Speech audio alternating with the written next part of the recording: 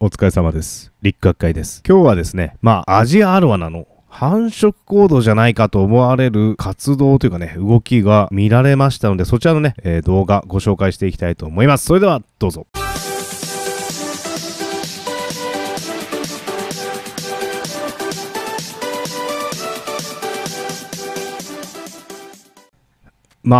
私もですね、アロワナを飼育、アジアアロワナを飼育し始めて、もう6年、7年目なのかな、ぐらいになるんですよ。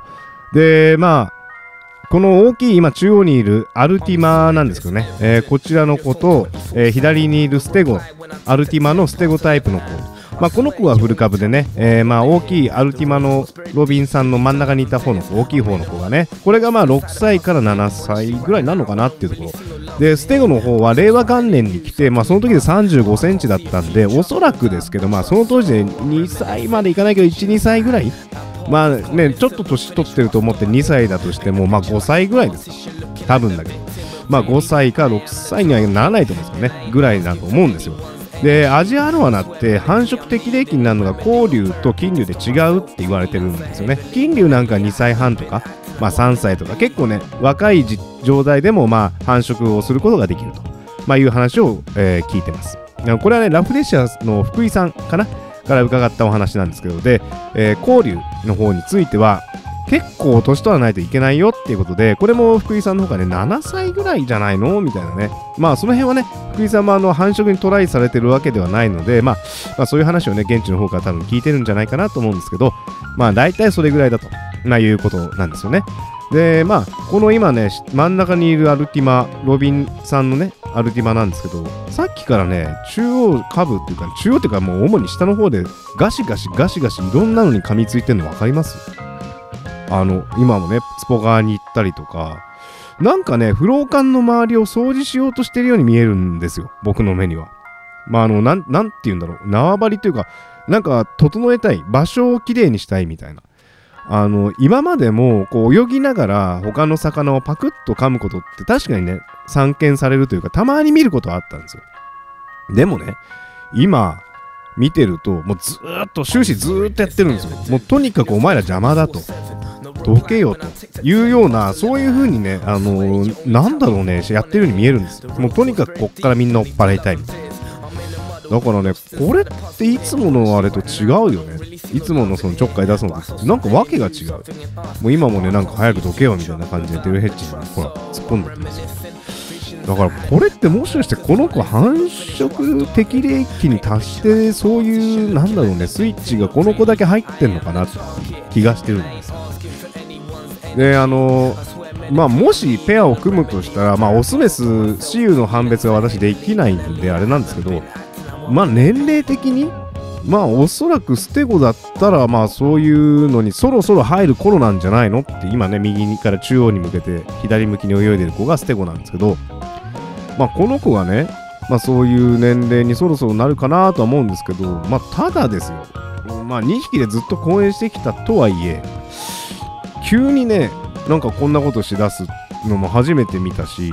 で、なんかでスイッチ入ったのかなって、最近なんか変わったことってなんだろうって思うと、この今一緒にいる3匹目のメタル、今一番右奥から中央にかけて左向きに泳いでる子、これがね、メタルレッドの方なんですけど、この子入れたんですよ。この子を入れて、どれくらいだろう。これがね、10月末ぐらいなんですよ、この動画撮ってるのがね。で、メタル入れたのが多分その1週間前か2週間前ぐらいだと思うんで、10日くらいと思えばそんなもんかな。入れて10日ぐらいしたら、なんか知んないけど、この子は急にやる気出してきたっていうね。で、よく寄り添って泳ぐとか、ペアになるとね、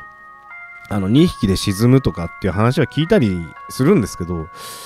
この2匹、要するに2匹って言ってるのは今の中央にいるアルティマと左にいるステゴ。両方ステゴもアルティマなんですけど、この子たちが2匹で沈んでじっとしてるって、確かにたまにはあった気もします。たまにはね。でも、なんつうんだろうな、ペアでいるっていうよりはなんとなく一緒にいるようにしか見えなかったんですよね、基本的に。だから、いやーね、で、こういう行動するのも初めてだし、もしかしたらこれ、少なくとも、わかんないですよ。ペアかどうかは別にして、このアルティマの、いわゆるロビンのアルティマ、今中央で下の方でパクパクやってる彼なんか彼女なんか知らんすけど、この子が、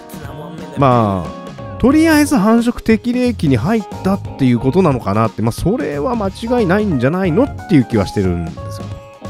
で、これね、私も初めてのことなんで、どうしたらいいか分かんなくて、とりあえずね、真っ暗にしてみたんですよ。今ね、これ、何映ってるか分かります？ミラーレスのモニターっていうかディスプレイを映してるんですけど、実はね、水槽の明るさこんな感じなんですよ。もう何映ってるか分かんないですよね。ちなみに右ちょっと明るく見えてるのはパソコンなんですけど、これいや、あんまりね、そういう状況なんで、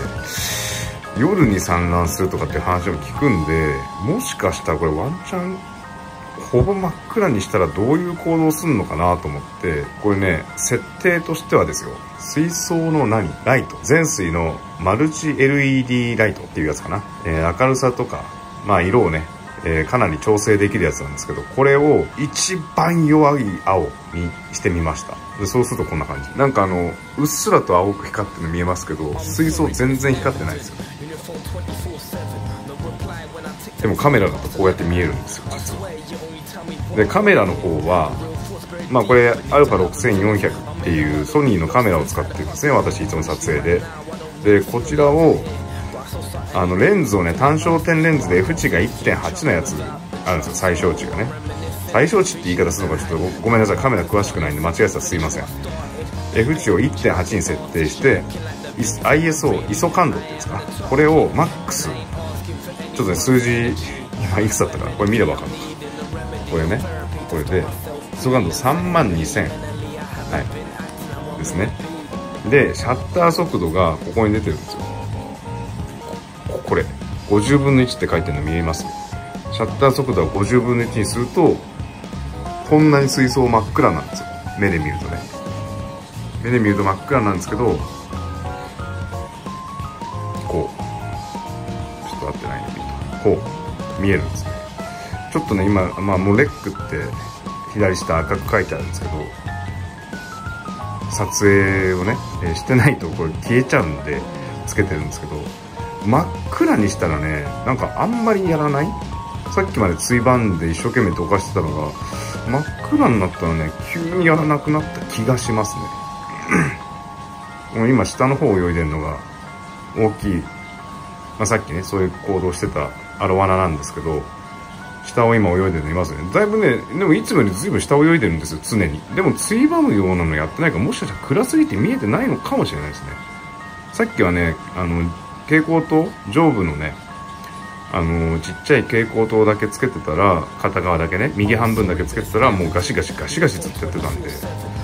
でもなんか雰囲気的にはもう追っ払う素振りは見せないですね。あれ変えない方が良かったのかな。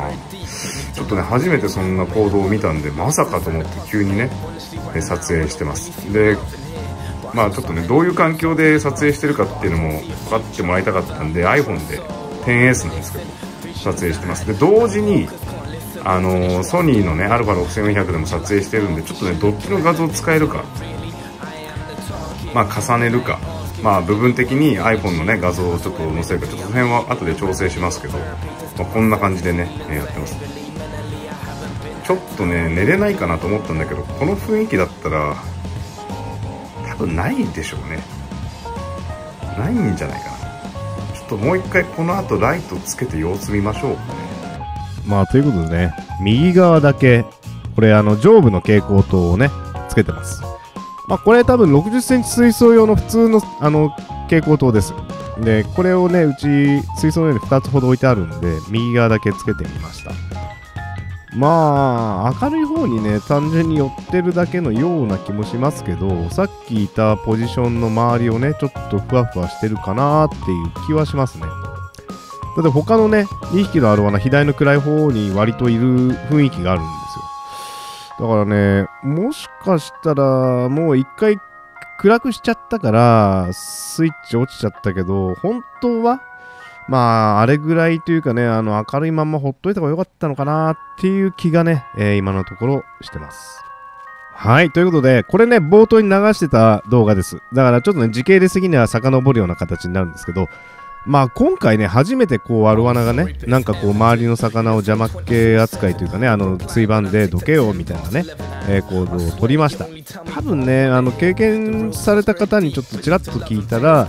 まあそういうのもまあね、行動の一つとしてはあるかもしれないねって、ただね、それがすぐ産卵につながるとか、まあそういうのはね、またちょっとね、結局2匹のタイミングとかもあるでしょうし、果たして本当にこの2匹ペアなのかみたいなのもあるんで、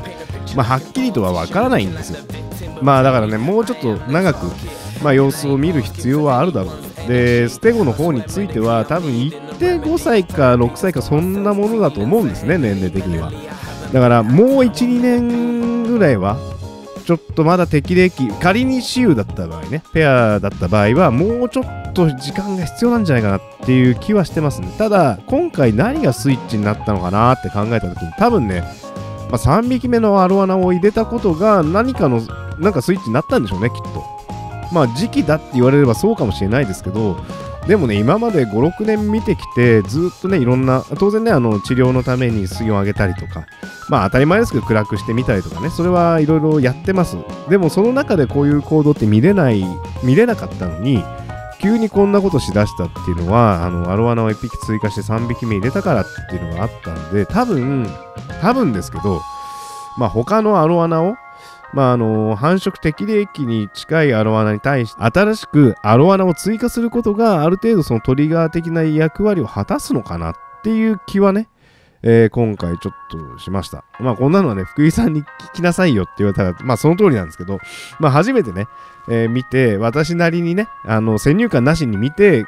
今までこういうのを管理してきて、まあ何がきっかけでこういう行動を起こしたとか、この子何歳ぐらいでこういう行動をし始めたとかね、いうのをまあ記録的に残したいなっていうのもあったんで、あらかじめね、まあちょこっと繁殖経験のある方には、こんなことしてますけどどうですかねみたいなことは聞いたんですけど、まあ自分の意見をね、きちんと残したいなと。まあそれが合ってる合ってないっていうのは正直どうでもいいんですけど、これを見た時に私はそう感じたっていうのを残したかったっていうことですね。はい。ということでね、今回はアロワナ繁殖行動じゃないのっていうことで、動画の方制作させていただきました。まあ次回はね、4匹目のアロワナお迎えの動画をね、上げたいなと思ってます。今後もね、こういった形で、アロワナ関係の動画、あるいはね、私ロカなんかにも結構力入れたり、池をやったりとかしてますんで、そちらの方面でもね、ご興味のある方はぜひチャンネル登録をして次回の動画お待ちいただけるとありがたいです。ということで、今回はこの辺で終わりにしたいと思います。最後までご視聴いただき誠にありがとうございました。大事なことなのでもう一回言います。ここまで見ていただいた皆さん、